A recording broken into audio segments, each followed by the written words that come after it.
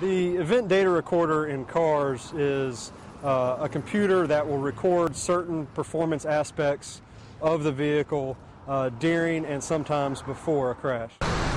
Black boxes have been in cars for several years. Now, the grassroots motorcycle lobbyist group ABATE is trying to put the brakes on what it calls a free-for-all on your driving habits. That the brakes are applied. It's pushing for a bill that would require a vehicle owner to give consent to anyone who wants the information, imposing fines of up to $2,000 on those who grab it without permission. Your information is your privacy, and right now your privacy could be violated by anybody that has the technology to be able to collect the information that's in the black box. ABATE is trying to stay ahead of the curve before these devices wind up in motorcycles. Right now, none of the top manufacturers say that's happening, but they think they share this concern with car owners. Right now, EDRs record a few seconds before the event and after, but how long is that really going to last? And it's not only the EDR, it's any data collection device.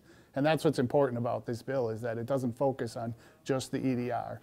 It's any other data collection device, either currently in your vehicle or what's coming down the road. We're very concerned about the privacy. Bill Sepik is president of the Wisconsin Auto and Truck Dealers Association, which argued against the bill that never got out of committee last year. Event data recorder, if we're sharing that information with a manufacturer because your braking has had difficulties or maybe your seatbelt is faulty, or isn't it in the public's best interest to know that there's something wrong and to maybe have a recall on that vehicle?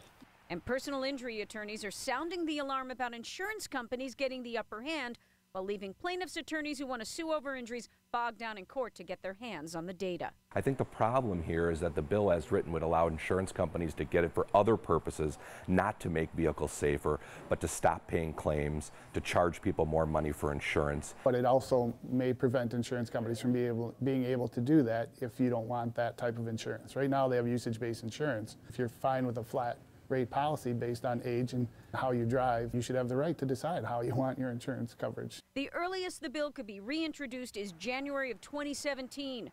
In the meantime, drivers may want to take a look at the owner's manual to figure out just what's recording and when. Any data that's being collected is your data.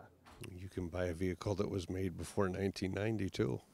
I mean, there are options.